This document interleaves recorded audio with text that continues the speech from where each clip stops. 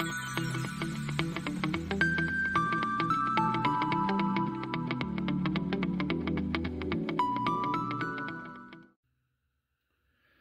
guys, welcome back to the channel. Hope you're having a great day. Thank you so much for joining me on this video here. I hope all is well. I apologize, I haven't been posting too many coin roll hunting videos. It's not because I haven't been hunting, I just haven't been finding. So I'm posting this video, still in the coin, realm of discussion. But before I get rolling here, as always, I want to thank everybody for joining me. Hope you're having a great day. As you could tell from the title of the video, I originally went to my local coin shop. I wanted to buy a 1 ounce gold coin. I wanted to either buy an eagle or a buffalo, but I had a taste for a 1 ounce gold coin, which is rare for me. But as it turns out, my local coin shop did not have any 1 ounce gold coins. They had some 1/10 ounce, some 1/2 ounce, 1/4 ounce, but the premiums were just too high and I couldn't see myself paying that. I wanted a 1 ounce gold coin. So although I did not get a 1 ounce gold coin, what I did get was some would call a bucket list coin. I'm very pleased with it. Some would even go so far to say it is the holy grail of coins in this particular class. So what I got, and I'll show it to you here in a moment, I got a 1916 Denver Mint Mercury dime. Now, give you a little background on the Mercury dime. It's a key date, to say the least. It's the key date in the whole set of Mercury dimes. Very low mintage, and we'll get to that in a moment. And as I said, some call it the holy grail of Mercury dimes. And the Mercury dime was introduced to the American public back in 1916. It replaced the barber dime that had been in circulation since 1892. So it was the first year for this new design. The Denver Mint, started making coins, but then there was a demand for quarters and stuff, so they stopped minting dimes at the Denver Mint, which is why the mintage was so low. And I'll get to that right now, actually. But again, the Mercury dime, it ran from 1916 to 1945, with the exceptions of 3 years, 1922, 1933, and 1934. No Mercury dimes were minted in that year. So that's a little bit of background on the Mercury dime. So what I have here for you guys, let me get my smile face out of the way. We have, it's kind of like a top 10 list here, those of you who remember David Letterman. Okay, this is the top 10 low mint Mercury dimes. Should actually say low mintage Mercury dimes. But and as another reference, guys, like the dimes that are in your pocket right now, like a 2016 Roosevelt dime, they make over 1 billion with a B. That's 9 zeros. Just to give you a little perspective, today's coins, they make in the billions. But again, we're talking Mercury dimes here. So the number 10 low mint Mercury dime is the 1929 S with a mintage of 4,730,000.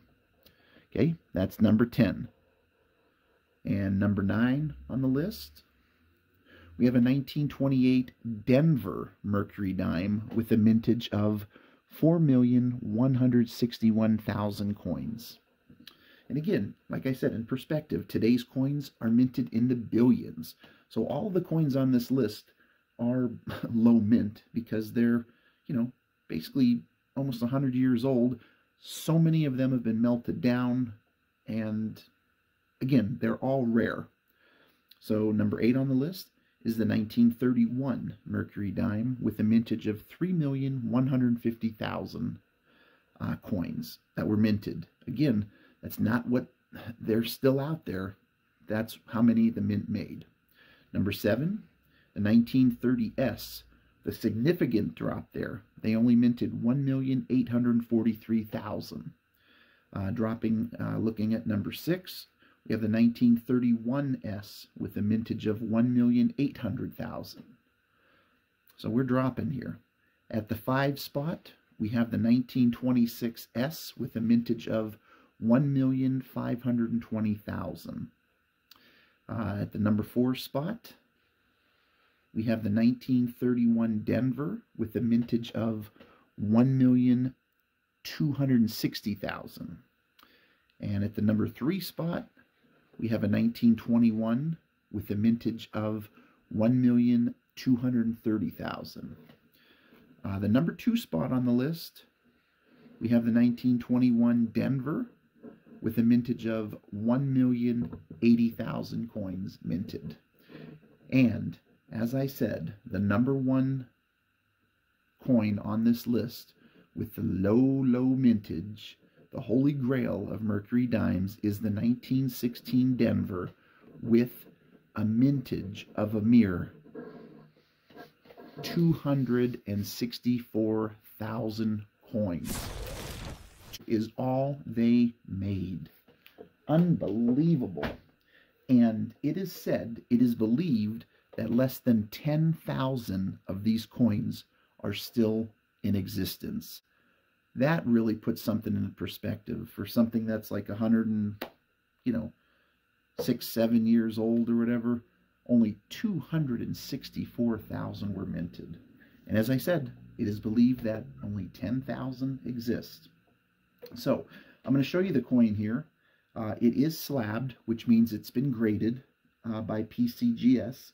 I'm going to cover up the grade because I'm going to give you a little background on the grading and how coins are graded. But here's our mintage. I'm going to take that out of here for now, and I'm going to show you the coin. And if I can, I'll try and zoom in. So here it is, guys. 1916. It's in, well, I won't tell you what kind of shape it's in. I'll show you the back here where the mint mark is. And you can see the D for Denver mint mark. Let me point it out to you here. It's going to be right to the E in 1. See it right there? That is the Denver mint mark. That's what you're looking for. So, there it is. Clearly you can see the date. You can still read all the words. Liberty in God we trust. And on the back, like I said, you can read United States of America, 1 dime. And more importantly, you can see the D for Denver mint mark. So, now like I said, this coin has been graded by PCGS.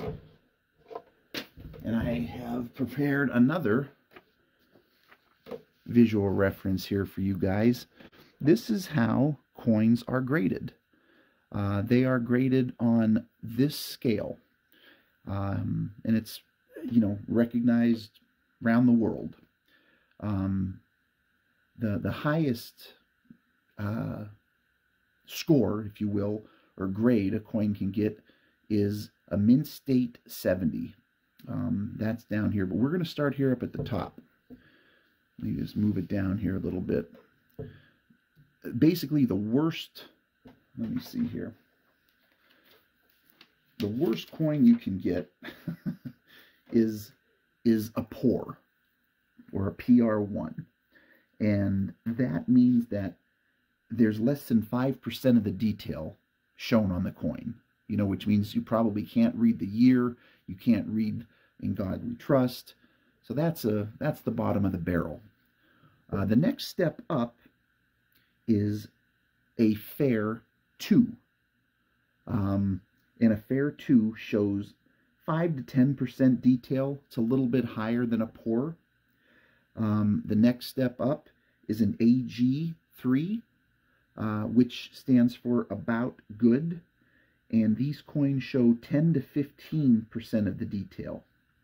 Then we move up to a G4 or a G6. The G stands for good, and these coins show 15 to 25% detail.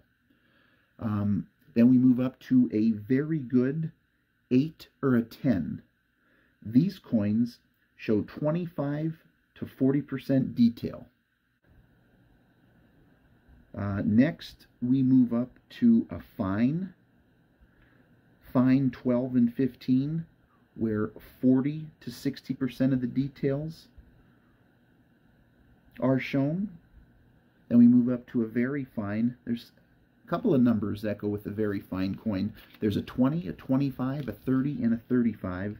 And a very fine coin shows 60 to 85% the detail. Then we move up to an extremely fine, and those numbers are 40 to 45. And extremely fine show 85 to 95% detail. Then we go to an AU 50, 53, 55, 58. That's about uncirculated, and they show about 95% of the detail. Then we get into our mint state, MS 60 to 70. That could be MS 61, 62, 63, and those are uncirculated. So again, MS 60 to 70 is the highest that you can get. So, looking at this coin, guys, what would you grade it? Knowing what we know, what I just showed you.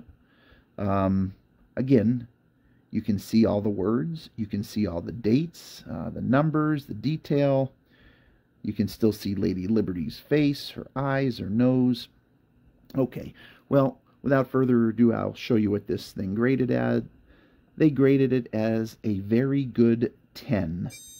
And again, very good is listed here. There's two numbers it can get. It can either get an 8 or a 10.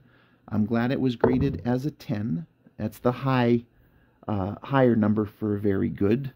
And like I said, very good coins have complete rims on both sides. And yeah, I'm pleased with this grade. I bought it this way. It's not like I sent it off to be graded. Like I said, my intent was to buy some gold, but I got this instead.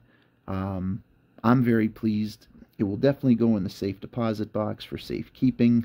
And do you guys have any rare coins, 16Ds maybe? How did you get it? What's your grade? I'm very curious. If you guys, have anything like that, let me know in the comments. But yeah, this is a bucket list coin. It is now checked off, and that's going to wrap up this video. I hope you enjoyed it. I hope it was a little educational. If you found it enjoyable, go ahead, hit that thumbs up, give it a like, drop me a comment, subscribe if you're new, and we will see you at the next one, guys. Thanks so much for joining me. Hope you have a great day, and we'll see you later.